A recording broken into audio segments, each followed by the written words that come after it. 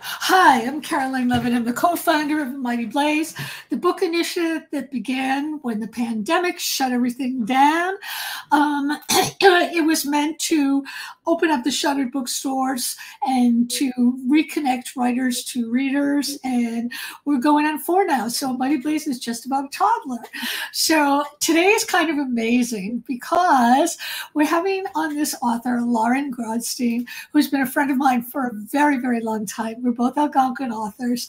And the most amazing thing about her is that her book has come out, and we were just talking about how I read it before it came out. And from the first page, I knew that this was something spectacular and incredible. And you shouldn't listen to me. Listen to Kirkus, who named it one of the best books of the year. Listen to the New York Times, who raved about the book.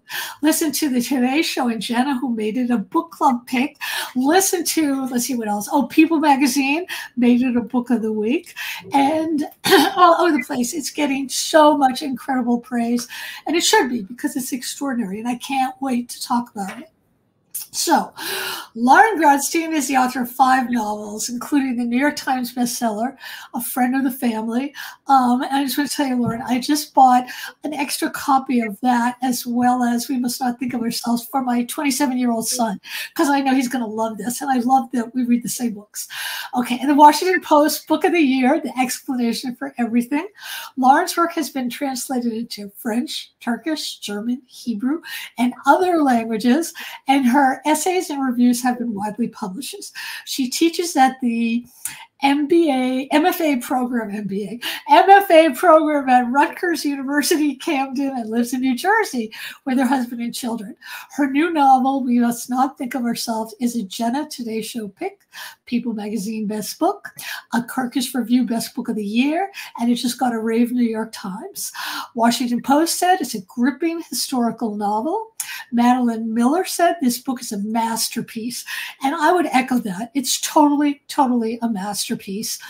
We Must Not Think of Ourselves brings this terrifying chapter of history to readers, but it's also the story of one man, Adam, as well as a whole people.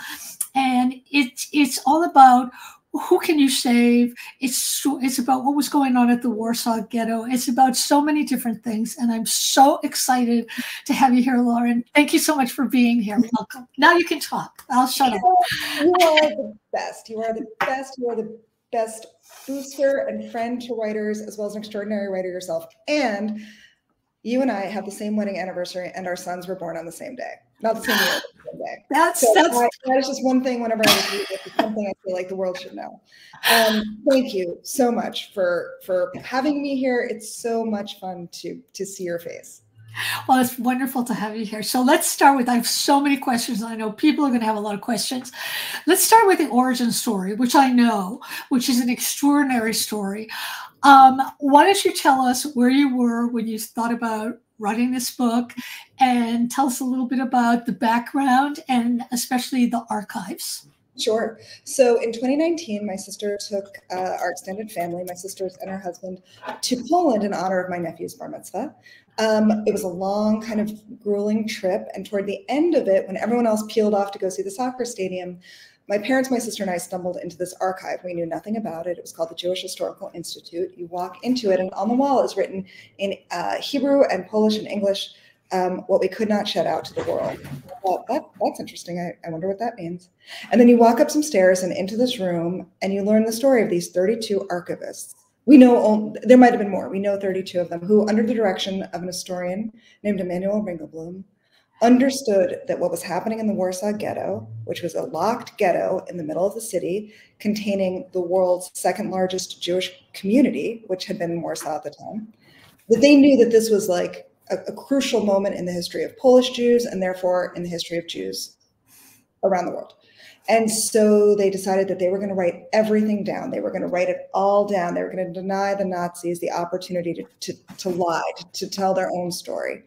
So they began taking interviews with people. They wrote down diary entries. They did studies of starvation. They took newspapers and made drawings, and they collected thousands upon thousands of pages. Before the Great Deportation in 1942, they buried the first tranche of pages in the ground. And before the Warsaw Ghetto Uprising, which ended up ending the ghetto, they buried the rest. In 1946, after the war, the 3 surviving members, again, that we know of, came and dug up the treasure. They dug up the rest in 1950. One part of it is still buried somewhere in Warsaw. So there's still documents that nobody has. If you go to the archive today, you will see you can look at the pages, the actual pages that people wrote, and also there's a meticulous translation that's available both at the site in Warsaw and online. So when I was writing the book, I was able to check my records or check my notes by just going online. It's an amazing resource. It's an amazing story. It's amazing to me that more people don't know about it. Certainly some people do, but I went through Hebrew school. I learned all this stuff, and I knew nothing about this. I knew nothing about it either, which is what was so astonishing. I wanted to talk about, first of all, the writing is just exquisite. And there's something about the writing and the title. The title is "We Must Not Think of Ourselves." Now, having grown up in a Jewish household myself, when I hear that, I think first of my mom, a Jewish mother, saying, "Oh, we must not think of ourselves."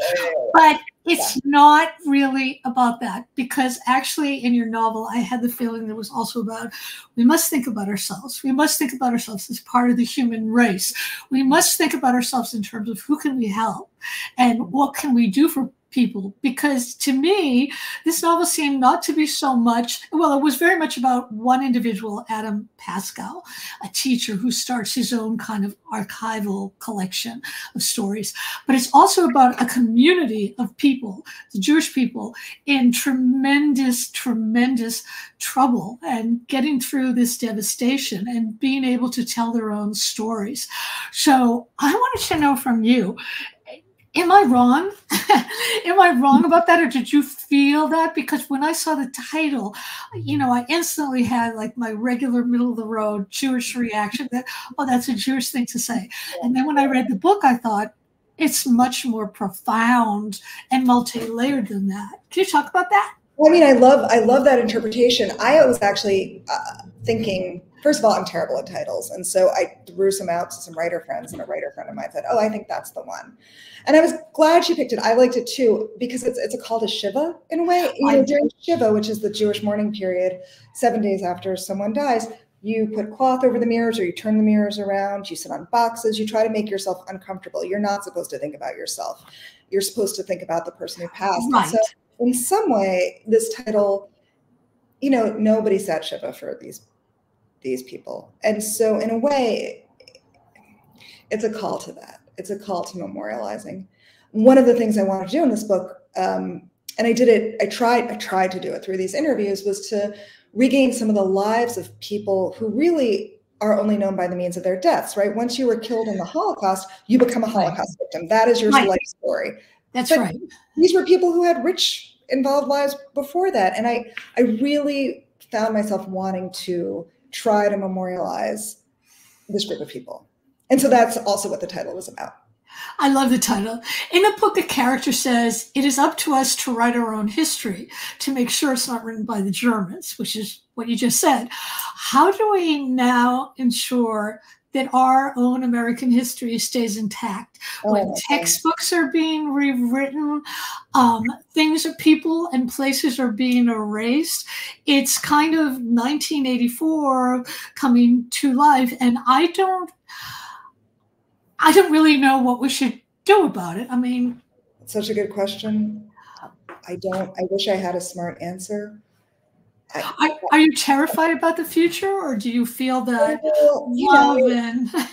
listen, yes and no, right? Yes, of course. Yeah. But at the same time, you have a kid, I have kids. Like, I have to believe that there is a future for them. I wouldn't be able to exist if I didn't. So I have to believe that they will go and make the world better, which is a huge burden to place on them. But I'll tell you, I work with young people. I live with some young people. They're pretty smart, and they are so much better than we are about so many things.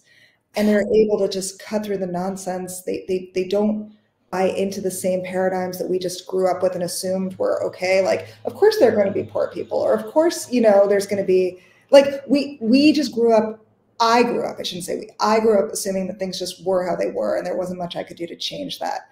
And the kids I know don't believe that.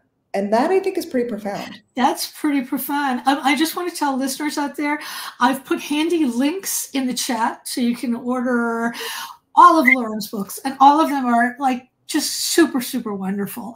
Also, if you have questions, pop them in the chat. I see we already have some. I'm going to get to them in a while because I'm really selfish and I have to ask my questions first.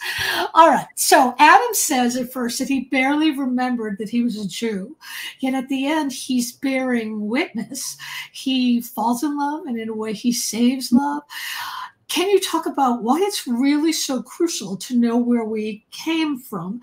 Because knowing where we came from really directs where we're going in the future. Oh, sure. So he doesn't, I don't think you have to identify necessarily as a religious Jew to understand that you are part of a people. He knows firmly that he is part of this tradition of people who have lived, as he says, in Poland since the beginning of time, which isn't really true. Jews came to Poland, I think, around 1000. So they've been there for almost a millennium. And he knows that although whether or not he believes in God, it doesn't really matter. Whether or not he believes in sort of the Jewish liturgy doesn't really matter. What he believes in is his place among these people. He is one of them. He knows that. He doesn't question that. So that's where he was, and that is where he is going. He is going to be part of this community, whether he likes it or not. He didn't make that choice. Of course, the Nazis make it for him, but he never says, he never thinks, well, it's not fair that I'm here. I don't even believe in this stuff. He understands that these are his people, and this is where he's going to be. It's sort of a DNA link almost, and I want to ask, because these characters were also indelible to me. And I found myself crying in parts of the book because they were so real and they got so deep. I need to know what happened to Adam after the war. What do you imagine happened to him after the war? Oh, what about the kids? I think that the people, I don't want to know spoilers, but I think I can tell, Adam does not, obviously it's a first person account. So if he died, that would be really rough to Adam lives, and the people with him, I believe that they lived. I believe they made it to the United States and they lived. Good. Thank you. Now I feel a little bit relieved. Were there ever survivors that you could contact from some of the people in the archives? Or, oh no. So the lines were just gone? Oh, yes, that's heartbreaking. Well, it's not just, the vast plurality of people who were in the Warsaw Ghetto did not make it out. Some did, of course. Right. I've met people. One of my cousin's fathers was in the ghetto. So, Warsaw's, Władysław Szpilman, who was the pianist, he was in the ghetto and made it out. Roman Polanski was a Warsaw or a Krakow Jew, but he was in a ghetto. I don't think the Warsaw Ghetto, and he made it. So yes, of course, people made it out, but the vast, vast majority did not. Yeah. Okay. This is just time. This was 80 years ago. So right. That's right. That's right. That's true. There's another interesting question that Adam asked that I'd like to ask you about what happened now. He asked what had happened to them, meaning the Nazis, that they couldn't what had happened to them in their lives that they couldn't let us live ours? And I think that's a really interesting question. And I think that a lot of people who there's still Nazis around in America and in Germany. And I always wonder, why are they so afraid of the other? Be it a Jew or a Muslim or anybody. What happened to them? And I actually want to ask you there was a book that came out a few years ago about a woman who went undercover into the Flat Earth Society to find out why the people believe what they believed. Yeah, that's amazing. Yeah, what was so interesting about it is she discovered that they were very lonely people. And this gave them a community. And she said the only way she was able to change anybody's opinion was if she befriended them. And she would gently say things like, well, look, I read this and I don't know what to think about it, but it says that the earth is round. Like, what would you think about it? So I was just wondering, what would make somebody think that hate is the thing that's going to strengthen our lives? It just seems the exactly wrong thing. Oh, I wish I knew. I wish I knew. But I do think that search for community is, of course, part of it. And I do think, you know, if you think about like the anti-Semitism that's bubbling up right now, I mean, I think it's a perpetual trope that Jews specifically are somehow shadowy and powerful, and that they have figured out some secret to cheat the system and make themselves successful while you are not. Right. And I think you see that trope being played out constantly. Even it manifests in the discussion of the current horrible war in Israel and Gaza. Right. I think that there's a lot of community, as you said, to be made in anti-Semitism, that a lot of people find the conspiracy theory connection or the resentment somehow, or just the fear of the other, and it all expresses itself in that way. That's why I think it's so important to, that's why I think this book is so really, really profoundly important, because it's a record of life, and the way that you wrote it is so, it's really shattering in a way, because it's so intimate and it's so real, and you really, down to every single little detail, and you really feel that you are there. And it was very hard in reading when I had to get up and go to dinner or do whatever I had to do to separate myself from that and feel I'm in a warm house. I'm not in a ghetto. I'm not hearing jackbooks outside. So I want to talk about your writing ability, because I've read and loved all your books, from Reproduction is the Flaw of Love to this one. And what amazes me and also impresses me so much is that every book seems to me a progression of your talent. It seems sort of different. I mean, Reproduction of the Flaw of Love was lovely and smart about pregnancy and love. A Friend of the Family was a dangerous, edgy family kind of thriller that Stephen King loves so much. He interviewed you about it. That was wild. I know, it's wild. Our Short History was a moving, break your heart story of a mother trying to come to terms with being a mother with her son and her impending death. The Explanation of Everything was about love and faith. And now you've written this book that it feels different from every other book of yours that I've read. Did you know that it was going to be, I mean, I know I asked you this before we came on, but did you know that this book was going to be this profoundly important to so many people while you were writing it? Absolutely not. Absolutely not. Caroline, I know it sounds like false modesty. I promise you it's not. I didn't know if it was any good, and I sort of didn't care. I wrote it during the pandemic. Usually I have a few friends who are readers who I'll show my stuff to, but this was the pandemic when everyone's like homeschooling their kids. And I was not going to ask people who are already at their wits' end, like, hey, would you read my novel? During the pandemic, you know, I used to be very precious about writing. I was like, I need the right light, and I need good coffee, and I need silence. And it turned out I was never going to get those things, except maybe the coffee and the pandemic. So what I had instead were like these stolen hours when my kids were in another room. I snuck up to my son's room when he was in the basement playing video games, or I would sit, because I could never use my office because people were always running around. So I just, in these stolen moments, would sit and write a sentence or a paragraph, or if I was lucky, a page or two. But I had these people living with me and living inside me, and I wanted to write down what happened to them, and that was it. And I did not, that was my goal. To get through the pandemic was to write this book. And at the end, when I was done, I gave it to my agent, and I said, honestly, might be good, might not be good. No one else has read it. Don't know. But I felt very proud of myself for having done a thing. You know, some people baked sourdough. I tried. My sourdough is garbage. Some people trained for marathons. That's not me. I write books. I wanted to use this time somehow to make this awful time productive in some way. And so this is what I did with it. It's amazing. That's the only goal. Is it true that you wrote this book in a couple of months? Well, yes and no. Okay, so I went to Poland in 2019. Okay. I discovered this archive.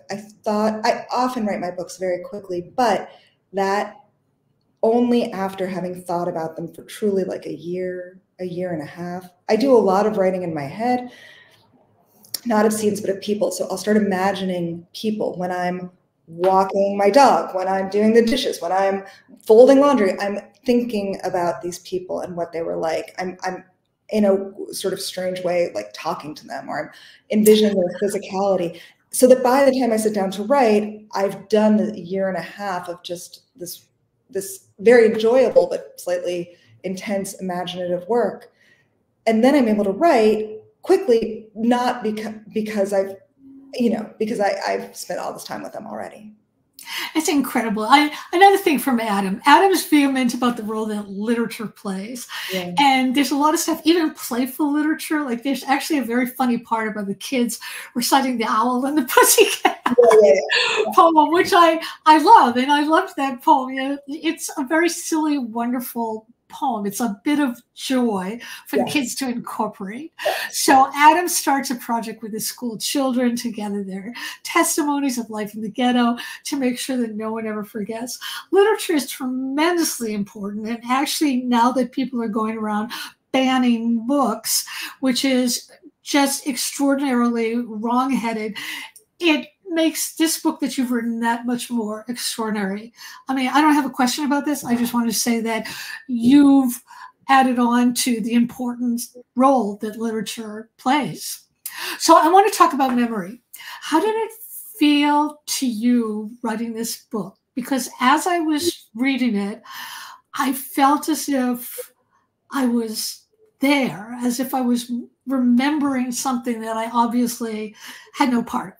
How were you able to write it in pieces and not cry your way through it? Or did you? Yeah, I mean, I felt heartbroken writing some of it, although I could be pretty, I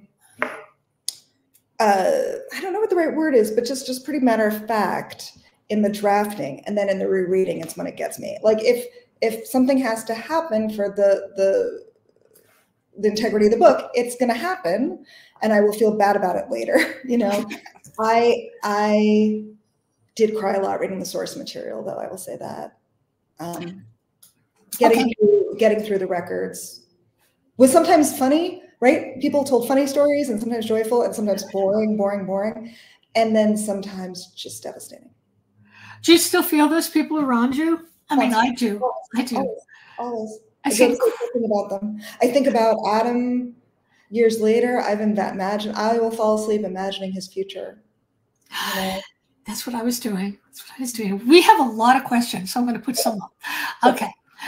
Robin says, would you please read the first sentence or paragraph? Do you mind? I would love to, but I will have to look it up. Hold on 1 second. Okay. Ready?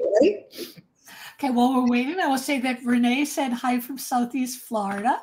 Hi, Renee. And Robin said, I know nothing about this story either. Imagine finding the rest of the buried archives. Oh, I think they think it's under the Chinese embassy.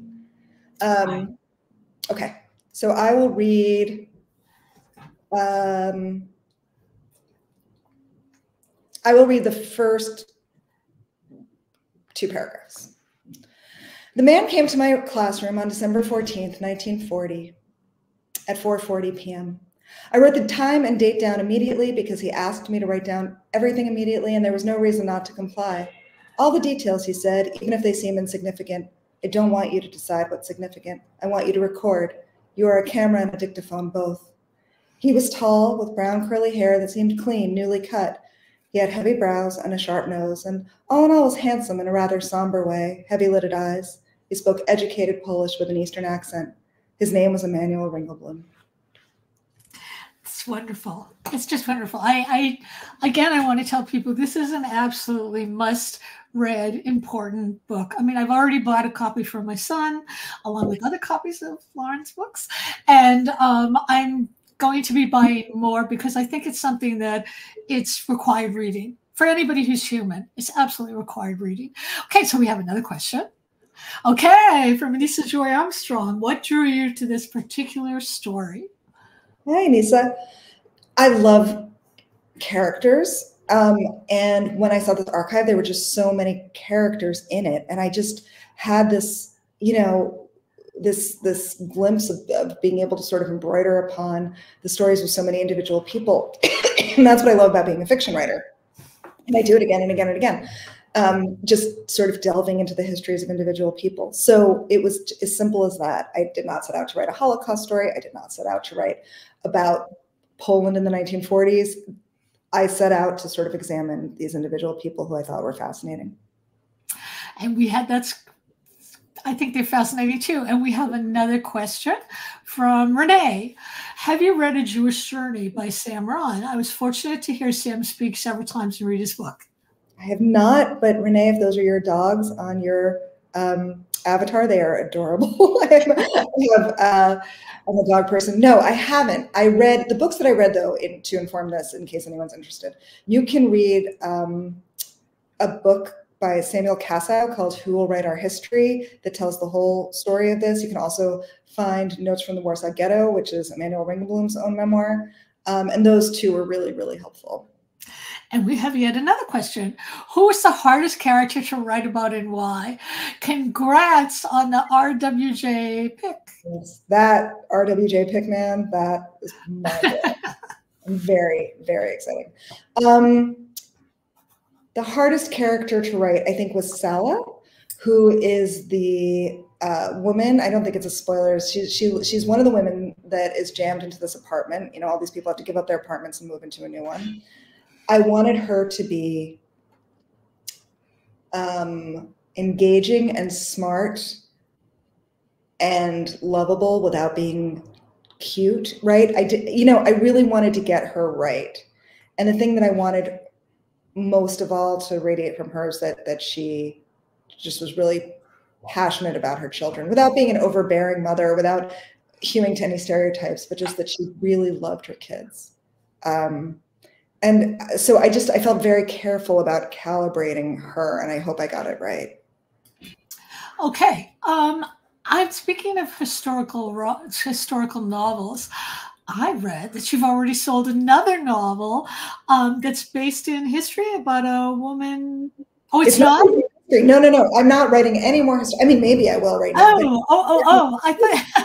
I thought it was based on history, and I kept looking up saying, I've never heard of this in history. No. To explain this novel is just to sound a little insane. I was going to write another historical fiction. That quickly fell apart. And instead, so that is correct. I was going to try it. And then I started and I was like, this is not going to happen for me.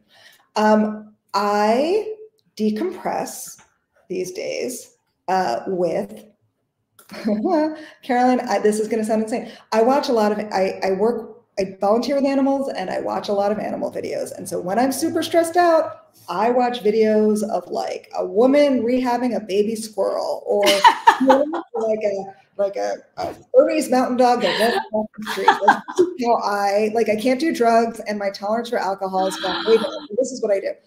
And I started working on this novel about a woman who becomes very involved in trying to save a dog. But of course, the dog is not really, in the end, what she's trying to save. And it's the first thing I've ever written, third person female, which I find I've really enjoyed, like the perspective, the way that sort of allows me to look at character.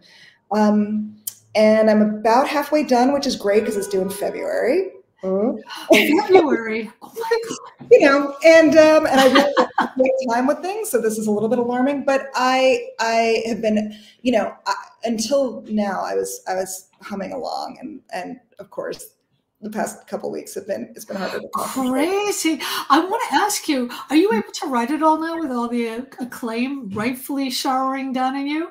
Has it changed your feelings about what it is to be a writer, or do you feel like the next one has to be better? Or no, I just assume it won't be. This is why I love you. This is like perfect.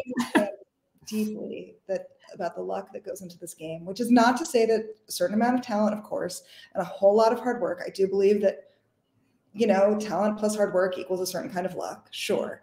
But of the 1,000 books maybe that are published this month, mine was one of the good ones.